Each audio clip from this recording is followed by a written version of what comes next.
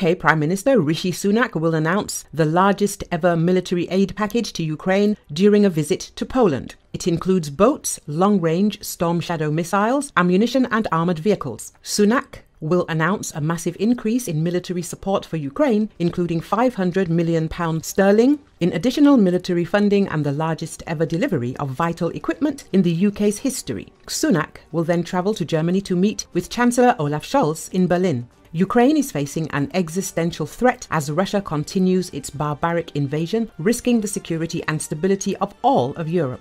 The £500 million additional funding announced, which takes us to £3 billion in UK military aid for Ukraine this financial year, will be used to rapidly deliver urgently needed ammunition, air defence, drones and engineering support, the British government said. The largest ever package of equipment from the UK includes 60 boats, including raid and dive boats, as well as naval guns, more than 1,600 strike and air defence missiles, as well as additional long-range Storm Shadow missiles, more than 400 vehicles, including 160 Husky protected mobility vehicles, 162 armoured vehicles and 78 all-terrain vehicles. About 4 million rounds of ammunition for small arms. Defending Ukraine against Russia's brutal ambitions is vital for our security and for all of Europe. If Putin is allowed to succeed in this war of aggression, he will not stop at the Polish border, Sunak said. This record package of military aid will give President Zelensky and his brave nation more of the kit they need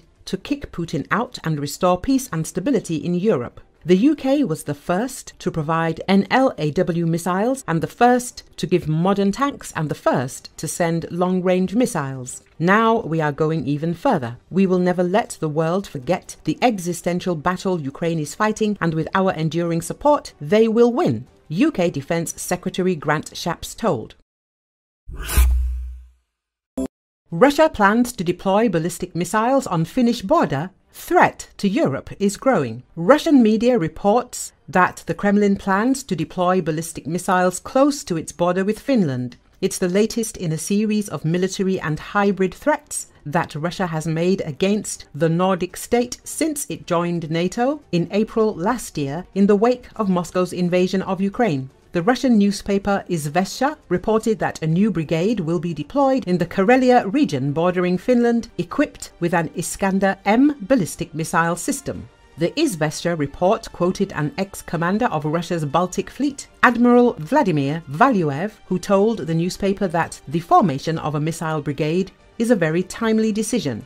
This is an adequate response to Finland's accession to NATO. Despite the proximity to Finland, the potential deployment is not raising alarm bells in Helsinki, said security analyst Charlie Salonius Pasternak of the Finnish Institute of International Affairs. This is really not news, and of course announcing a thing and then doing something about it are two very different things when it comes from Russia. So overall, we really haven't seen a lot other than rhetoric, he told VOA. Finland has warned that it is facing varied security and hybrid threats from Russia since it joined NATO. In the second half of 2023, following Finland's accession to the alliance, over 1,300 migrants from countries including Yemen, Syria and Somalia began to arrive at the Finnish-Russian border to try to claim asylum.